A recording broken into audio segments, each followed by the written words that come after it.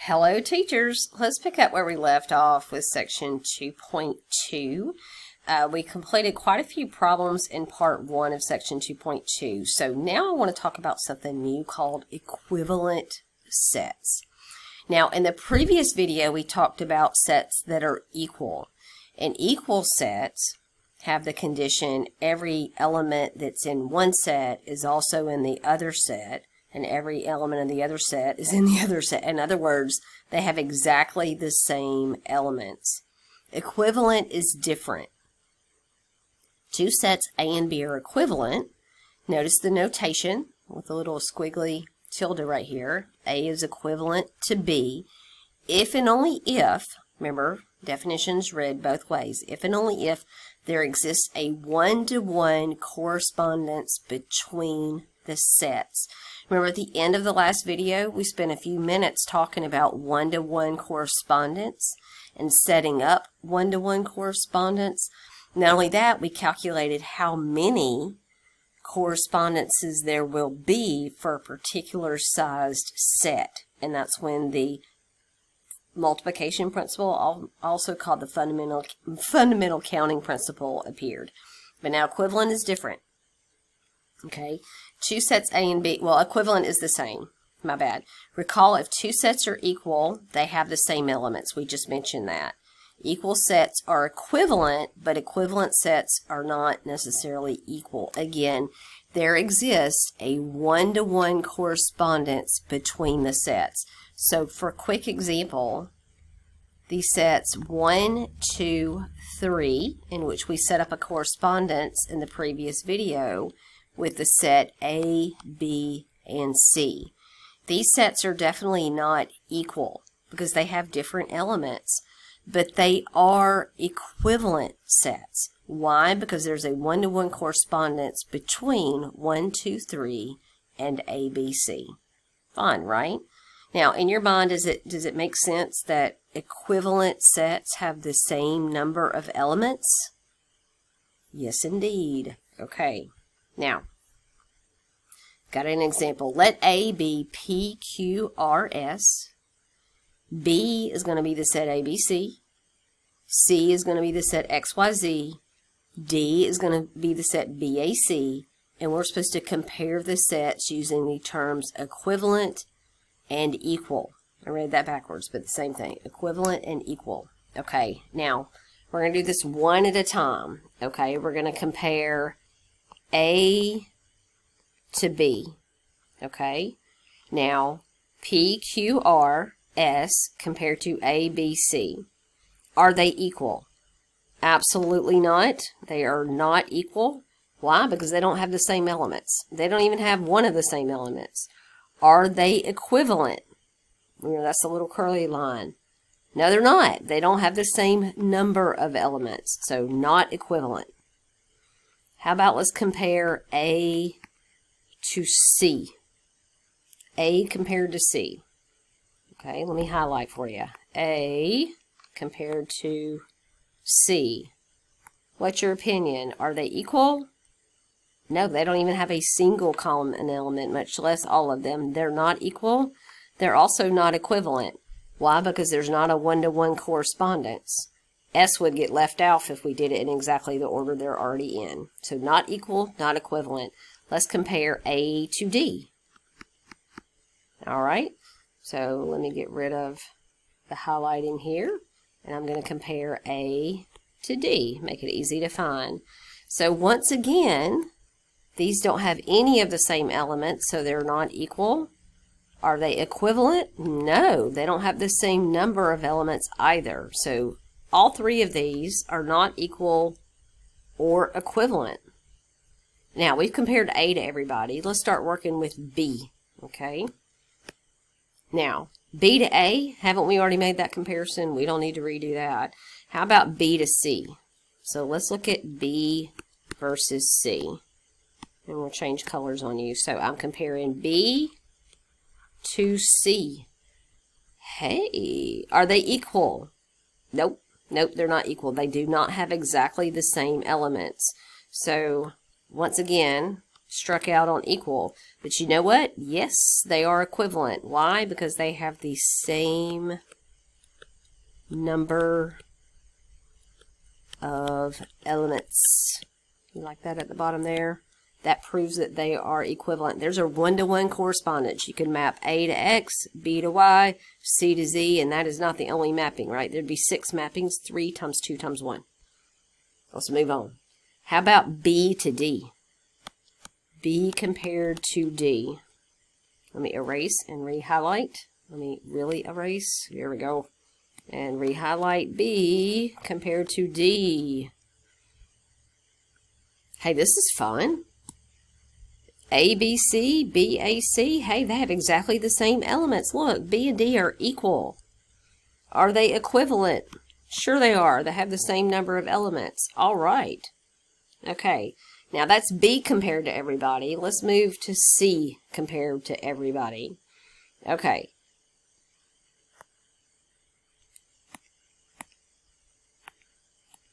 All right. So all I'm missing really is C to A, right? We did that already. It's right here. C compared to B, we already did that. We're not going backwards. We're going forwards. The only thing we're missing is C compared to D. Okay. Uh-oh, I didn't even mean to put the equals there. That's not right, right? I'm not solving anything. I'm just trying to tell you, are they equal and are they equivalent? So C compared to D, let's highlight again. Here's C. Here's D for your comparison. Do they have any of the same elements? Well, no. One's X, Y, and Z. The other one's B, A, and C. So these are not equal. They don't even share any elements at all. But are they equivalent? And you should say not equal. And you should say, yes, they are equivalent. Why? Because there's a one-to-one correspondence. I could put that X with that B. I could put that Y with that A, and I could put that Z with that C, which means that they are equivalent. So there's my little equivalent squiggly line. Now, as always, the book has this typed up, and there it is. You know, they just list it all typed up. We discussed it, so I'm not going to hang on this page, but if you needed to write it down and copy it, super neat. There you go. All right, another definition. The cardinal number of a set S. Now, notice the notation is denoted by N of S. So anytime you see this lowercase n in front of this set name like that with parentheses, that means the cardinal number of S, and that's the number of elements in the set. So once again, if I call the set A equals A, B, C, then N of A is how many elements it has, which is 3. That's all you have to do for a cardinal number. So I got some examples. What is the cardinality of each of the following? You like the way they said that? Cardinality, which means what is the cardinal number? So N of K, how many elements does K have? I'm counting 5. What do you think? So use proper notation. We could say N of K equals 5. Again, that's the cardinality of K is 5. Give me another set. 0. So in that cardinality 0? No. It's tricky, right? How many elements is in that set? 1. It's got the number 0 in the set. So don't let that mess you up. 0 is a number just like anybody else. 0 is a number. And so it is 1. So the cardinality of the set 0 is actually 1, or N of L is 1. Next question. X such that X is a real number and X is equal to X plus 1.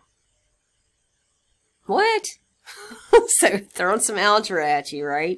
So all the X's, remember, all the X's such that, this is set builder notation, X is a real number, and X is equal to X plus 1. Y'all, is there any number that'll do that? Like, let's just plug in something. 0 equals 0 plus 1. Is that true? No. That's 0 equals 1. Let's plug in 1. 1 is equal to 1 plus 1. That says 1 is equal to 2. No. Any number you plug in, the right side is going to be 1 higher than the left side. Is this ever going to work? No. This is what we call the empty set, y'all. X is equal to the empty set. And there's two different ways of noting the empty set that I've seen in textbooks, and there may be more. I'm not saying this is all inclusive here. That dude right there is the empty set. It's not the same as 0. This means nothing. Another way to note the empty set is those nice curly braces with nothing in there. Now, what is the cardinality of the empty set? That one's 0. There's nothing in it. Now, if you're still hung up on this equation over here, try to solve it. You know, you can't solve an equation with x's on both sides. So what if we subtract x on the left, subtract x on the right? Well, that gives you 0 on the left and 1 on the right. In other words, our x's canceled out. If your x's cancel out, y'all, and you're left with a false statement, in no way ever is 0 ever equal to 1. This is a false statement. It's called a contradiction, which means there are no elements that make this work. Empty set. Now again, I still haven't splashed up there what the answer is. N of x is 0. There are no numbers that work, and there it is for you. N of x is equal to 0. I think I got one more of these to squeeze in. I mean, just this problem. I got plenty more problems for you. How about y is equal to the empty set? Well, that's what we just did, right? So n of y is 0. There's nothing in the empty set. New idea? A set is finite if its cardinality is 0 or a natural number. Okay? So if it has 0 elements or a specific number of elements, then the set is finite.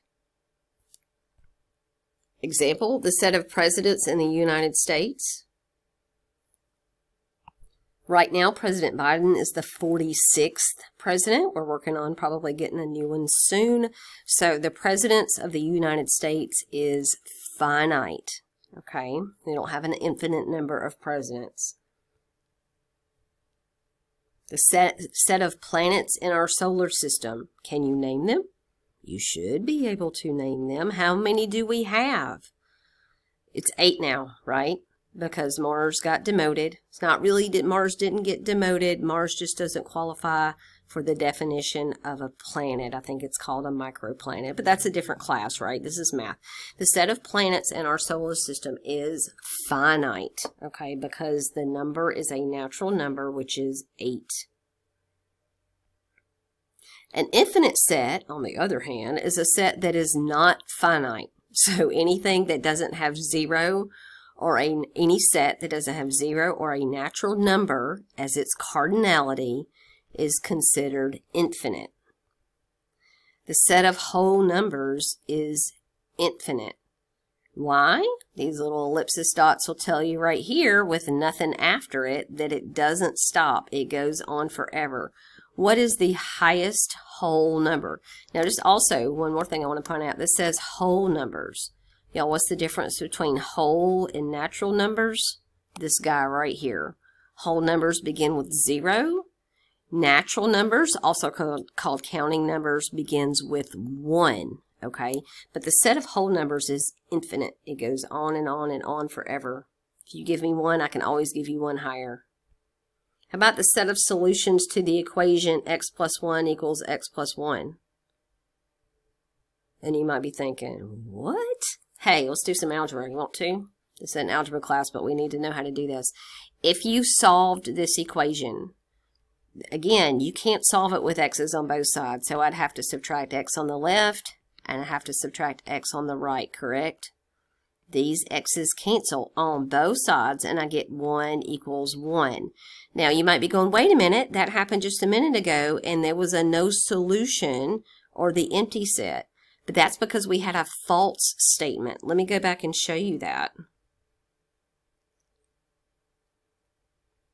I'm missing my paperwork. Look, you got 0 equals 1. That's a false statement.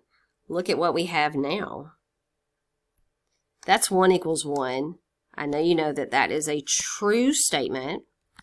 And whenever your variables cancel out and you're left with a true statement, that's called an identity. And y'all, what it really means is you can plug in any x you want to into this equation, and it makes it true. Try. If you plug in 0, 0 plus 1 equals 0 plus 1. That's 1 equals 1, it's true.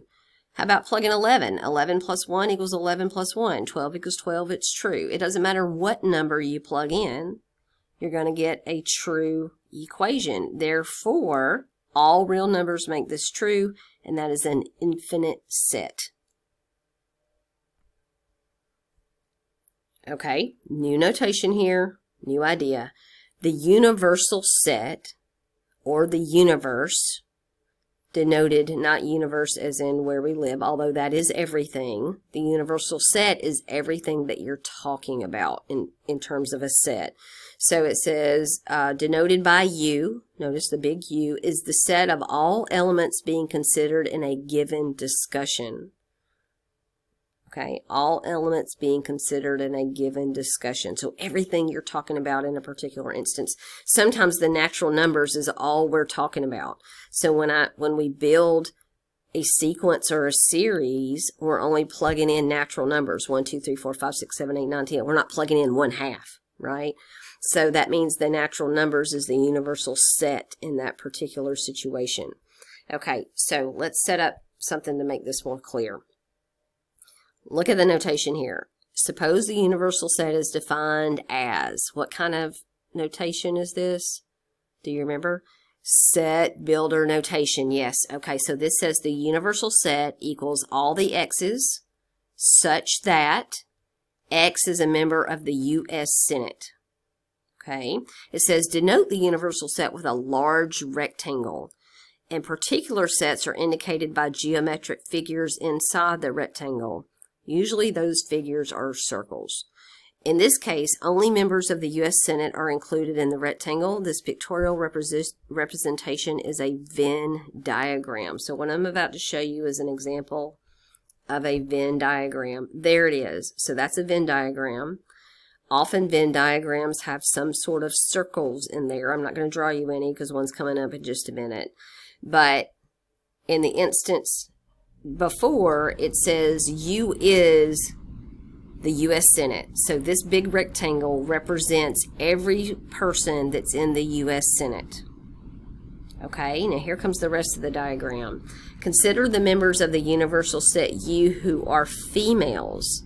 Since this set is wholly contained in U, but does not contain all the members of U, we denote this set with a circle as follows. So F represents females. So all the female senators would fit in this circle, and everybody that is a U.S. senator is being discussed in the rectangle. So who's not in the circle? Well, it only makes sense that males would be outside the circle. So the circle F, or the set F, is defined to be all the x's such that x is a female U.S. senator. In other words, all the people such that x is a female U.S. senator. Okay, let's keep going. Now we want to consider the members of the universal set U who are not females. Remember, I talked about them just a minute ago. This is the set of all members of the set U that are not in set F. We refer to this set as the complement of set F and denoted it by the shaded region in the figure below. Notice this notation real quick for me. Notice this is an F with a bar over the top. That is read F complement. Okay? Now it might be hard in your mind not to read it as F bar, and you probably catch me doing it also, but that really by definition in this textbook is read F complement. Now let me warn you a little bit more. I have seen F complement like that with like an apostrophe up there. Okay, so if you go from one textbook to another, somebody else's set notation versus somebody else's, keep that in mind. This book uses a bar to represent complement. And what does complement mean? It means everything that's in U that's not in your set F. Okay, so F complements everything in U that's not in F.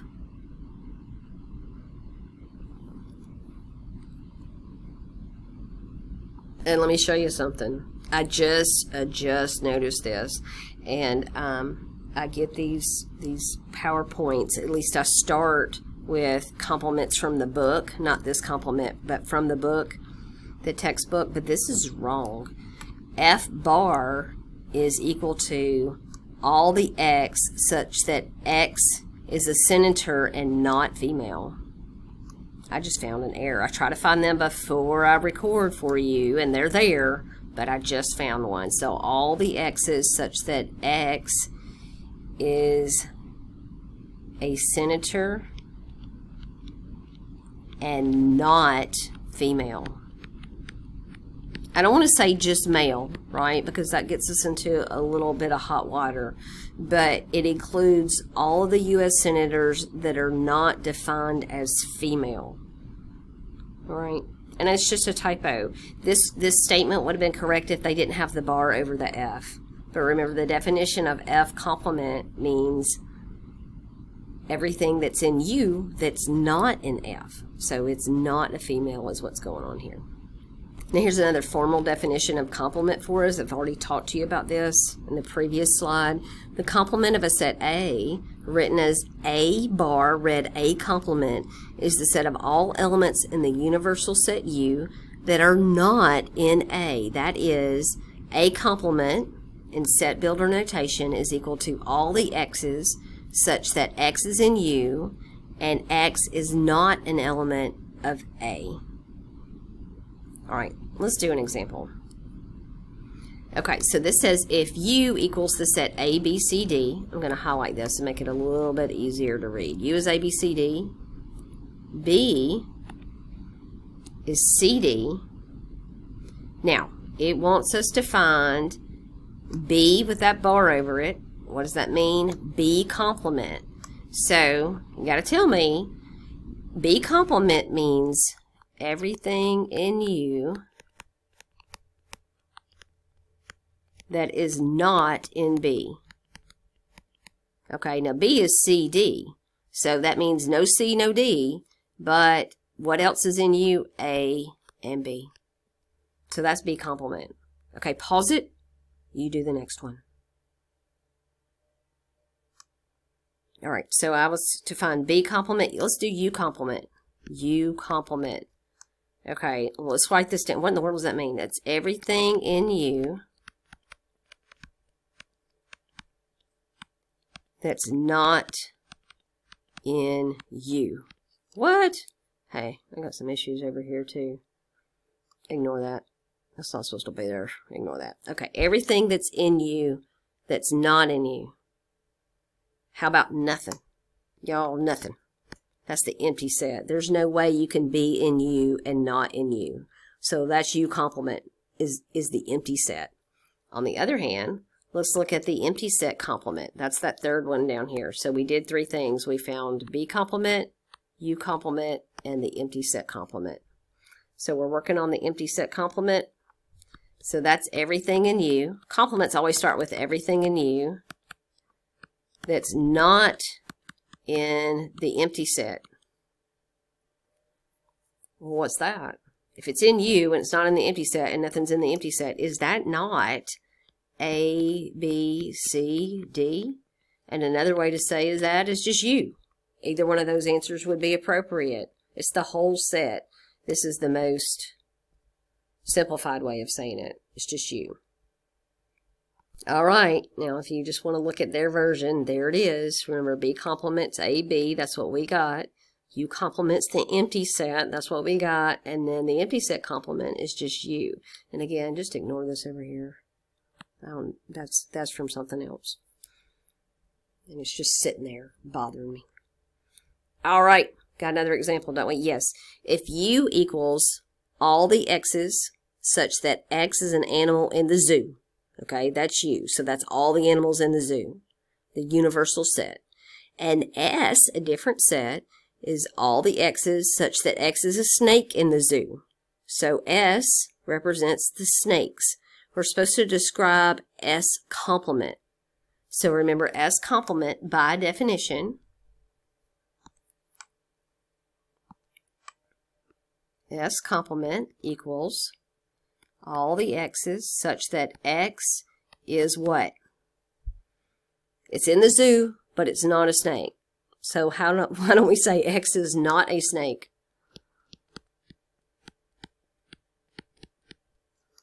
I could be more detailed and say an animal in the zoo that is not a snake. That's probably that's more descriptive. You want to see what they did?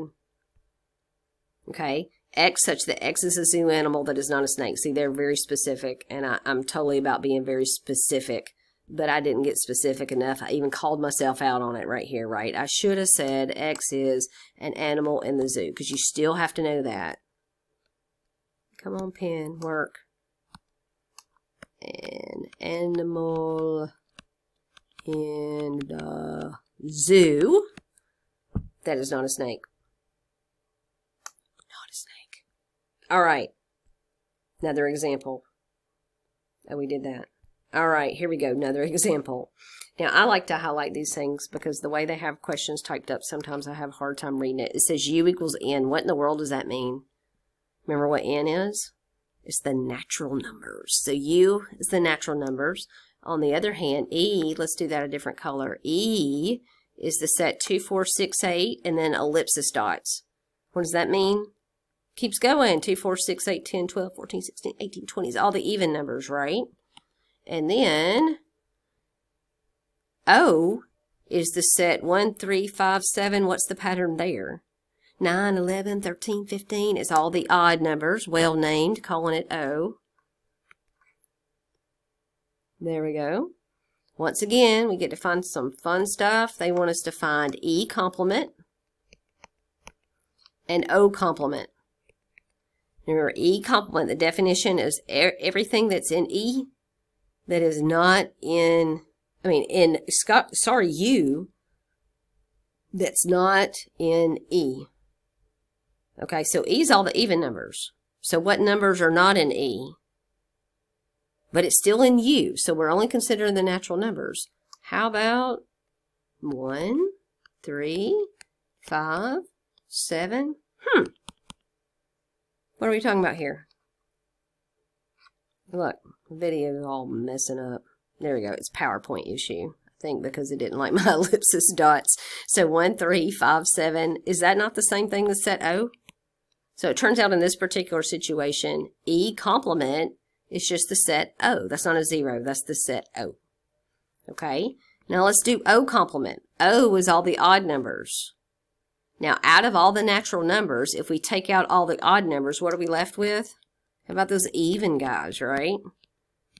And then if I'm patient, dot, yeah, I shouldn't be just banging on the board here. So 2, 4, 6, 8. Hey, is that not the set E? So that's kind of a neat problem. The complements were each other. And just to make sure we did it correctly together, yes, E complement is the set O, and O complement is the set E. And it's neat when that happens. I like that example. Here's another example. Set B is a subset of set A. Ooh, no, this is not an example. This is a definition, something brand new. Set B is a subset of set A, written as B is a subset. Look at that notation. B is a subset of A, if and only if every element of B is also an element of A. Okay, so what this is saying is everything in the first set is also included in the second set. So you're going to make sure you understand the direction here. So you use that subset notation. Everything in the first listed set is included in the second set. It says when a set A is not a subset of another set B, we write not. Right? That's what we've been doing all along. Like so far we have a not equal to at our disposal. And now we have, we also have a not an element of, and now we have not a subset of. Okay, so keep those nots in mind. And I use this one myself, but I don't really know that that's actual notation, but it certainly worked for our application to discuss things without writing it all out. Now this next slide, it's a lot. Okay, it says the definition allows for B to be equal to A. That's very important. The reason this extra line is underneath there is because that's denoting that equals is also possible. So B is a subset of A. That means every element of B is also in A. So they could be the same thing, and that's why they have that line. Okay, so this implies that B is a subset of A. if and only if every element of B is an element of A. Okay? All right, so A is a subset of B. Check this out. What if it's both directions? What if A is a subset of B and B is a subset of A? Then ding, ding, ding, A is equal to B. If you can say two sets are subsets of each other, they have to be the same set. There is no other way around it. Okay? All right, back to Venn diagrams. Suppose set B is a subset of A, and look, they drew B inside A, because that's exactly what subset means. And B is not equal to A. That's why they made B smaller than A. What is the dot for? To let you know there is an element that's in A that's not also in set B. And that's what they're saying. Then there must be at least one element of A that is not in B. And that's called a proper subset. So make sure you know the difference between the notation, this notation versus this notation. This is just regular old subset, which allows sets to be equal to each other. This is a proper subset, which means they are not equal to each other. That's why there's no line underneath. That does mean that B has less elements in A. It has to, okay? B has to have at least one less element than A does to pull this off, or A has to have at least one more than B does to be a proper subset. There we go. Back to examples. Here's A. 1, 2, 3, 4, 5. What does set B look like? Just 1 and 3. Ooh, P's fun. P is in set builder notation. P is the set of all x's such that x is equal to the n power minus 1. And look at there, n is a natural number again. We use that a lot, don't we? N is a natural number. It says identify all the subset relationships that occur among these sets. Think we can do that? All right, now here's what I think would help us out a whole lot. What if is it possible to write P out in like listing notation instead of set builder notation? How do you do that? All right, so I'm going to do it down here, but then I'm probably even going to erase it. So n is a natural number. That means we start with 1. So 2 to the first minus 1. Then we'll do 2 to the second minus 1. Then 2 to the third minus 1. And 2 to the fourth minus 1. See what's going on here? Okay, 2 to the first is 2 minus 1 is 1. 2 squared is 4 minus 1, which is 3. 2 to the third is 8 minus 1, which is 7. 2 to the fourth is 16 minus 1, which is 15. So I'm going to put 1, 3, 7, 15. I am going to put the ellipsis dots, and we continue that pattern. Okay? All right, now I'm going to erase all this, and we're going to see if we can't answer these questions in that space, because you don't need all that number crunching right in front of you, do you? All right, here we go. Now we've got to compare, just like we did before. Let's compare A to B. Okay, is A subset of B? Definitely not. Okay, so A is a subset of B? No, because all the elements of A do not fit in B. 1 and 3 are in B, but that's it. You've got extra stuff over here. So A is not a subset of B. Okay, is B a subset of A? And by the way, these do go both directions. Well, yes it is, right? Because 1 is included in A, and 3 is included in A. Is B a proper subset of A? Yes it is, because B and A are not equal. There are extra elements in A that are not in B, so I write B is a proper subset of A. Okay, so that's A and B and A compared every way we could do it. Now let's compare A and P and A. Is A a subset of P? Are all the elements in A also included in P? And I would say not. I already see 1. 2 is not over here in P, so nope. Okay, is P a subset of A? No, right? Because 1 and 3 are included over here, but 7 is not. Because remember, A just stops. It's just 1, 2, 3, 4, 5. So P is not a subset of A. Now, if you're not a regular subset, you're not going to be a proper subset. There's no way, right? Because there's extra stuff in here that's not over here. All right, let's do it again. Let's compare. Okay, we compared A and B and A and P. Now let's compare, and the other way around, let's do P and B. So is B a subset of P? We'll compare B. It's just the numbers 1 and 3. Look, there they are. 1 and 3 is right over here in P. So yes, B is definitely a subset of P. Is B a proper subset? Yeah, right? Because B and P are not identical. B is just 2 of those elements that are over here. P has extra things that B doesn't. Okay, so proper subset, no. Yes. Now let's flip it around. Is P a subset of B? Do all the P elements fit in the B set? They do not. So that means it's definitely not a proper subset also.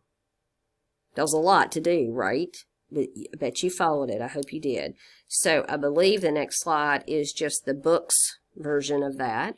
Notice they listed the elements in P right here. And they tell us B is a subset of A is a subset of A, B is a subset of B, and P is a subset of P. We didn't do that. Now, if you go back to our analysis, what we really have going on here is we said B was a subset of P, and we said that B was a subset of A, didn't we? And it is. B is a subset of A, B is a proper subset of A, B is a subset of P. All the rest of them were not. So let's go back and look at their answer. Do they have all that? Okay. Yeah, B is a subset of A, but we didn't do A as a, my apologies. I didn't have my highlighter working. We didn't have A as a subset of A because I didn't look at something compared to itself, but a set is always a subset of itself, but y'all, it's not a proper subset. So you can't say A is a proper subset of A. You can only say it's a regular subset of A. And we also didn't do B as a subset of B and P as a subset of P, but it has the other ones that we have listed. They also didn't address proper subset at all. They just asked for subset. That's just me, I guess, not following directions because it didn't say proper subset. I have gone over my time, way over. I apologize. Let's shut this one down. I'm going to come back for just a tiny little video for the last part. I don't want to finish it out because this is already so long. It'll have a short video for part 3. Y'all have a good day.